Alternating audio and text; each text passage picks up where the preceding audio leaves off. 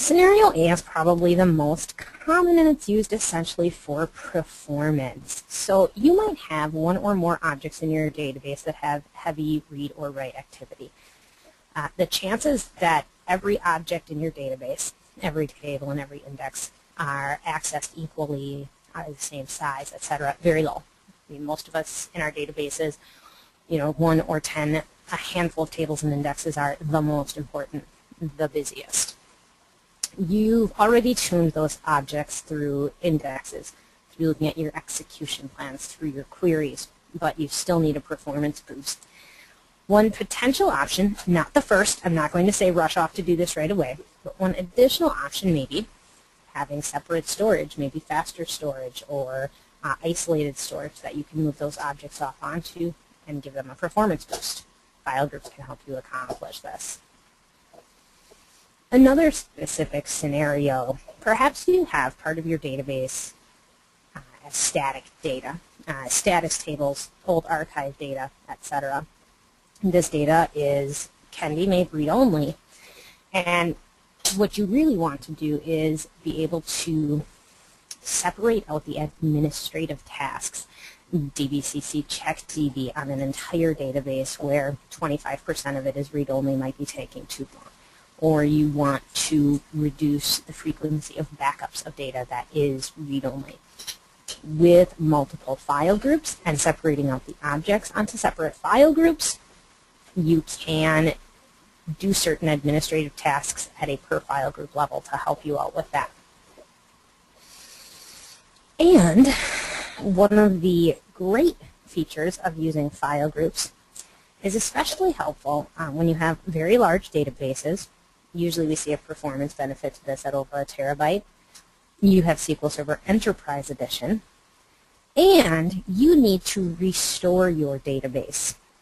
Maybe you're in a situation where you are given an hour to restore your database in the case of a disaster, but with the current size of your database and the hardware you're on, it takes 2 hours. Enterprise Edition and multiple file groups gives you the piecemeal restore option, and this is a really neat, really cool thing where you bring your database online piece by piece. I'll be demoing that at the end of the session today. So those are just 3 uses of file groups. As you can see, there's a lot of reasons to use them in SQL Server. So let's get into the good part, which is the how. Let's go ahead and look at demos in SQL Server. I'm going to go ahead and switch over to SQL Server Management Studio. I'm using SQL Server 2012 today for my demos, but you will be able to use this on 2012, 2008, R2, 2008, and even 2005. The functionality has not changed much in those versions.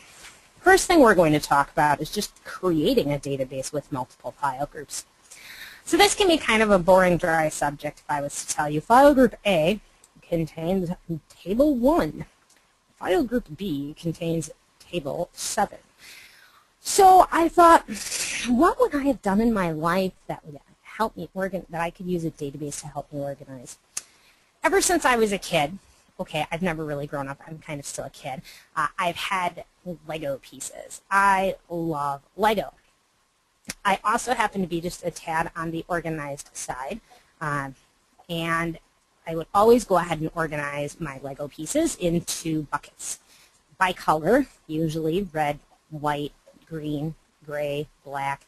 The big green pieces that you built on had their own special bucket along with all the little wheels and the little guys. So if I was going to create a database to hold my Lego collection, I would make sure that I had file groups for different sizes. So I want to keep my large Legos, my medium, and my small in different buckets. And then within that, I want to separate it out by color. In my world, this is an effective way to manage my Lego collection. So I'm going to set up a database called Organize My Lego.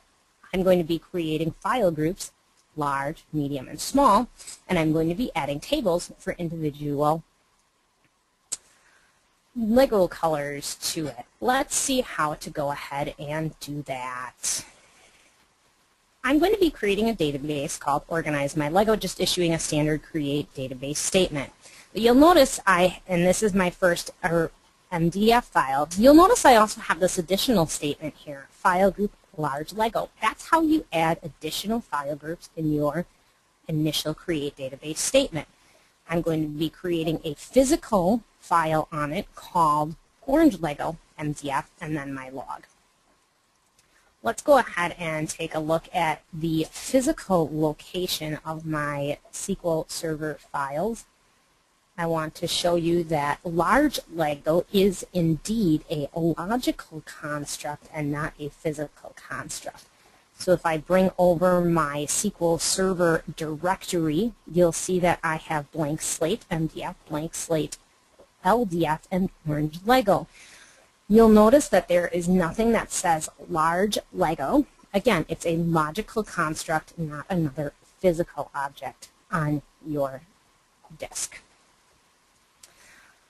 So now I have one file on my file group, orange Lego, but what if I wanted to add a second file for a different color, my large white Lego? That's easy enough. I can issue an alter database command, say add file, and specify the name, the physical name, and say what file group I want to add it to. Again, we'll go ahead and we'll check the physical data directory, and we'll see once again we have a new physical file, whitelego.mdf, but there is no large Lego listed here. Again, just simply a logical construct in the database. If I need to add an additional file group to my database, can I do that at any time? Yes. That's a simple alter database add file group command. I'm going to add in one for my medium Lego.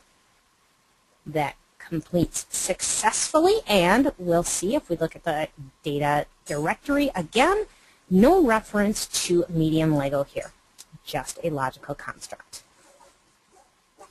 Adding a file group, adding a file to the medium Lego file group, same thing I did for the large file group. Simply say add a file, specify the file name,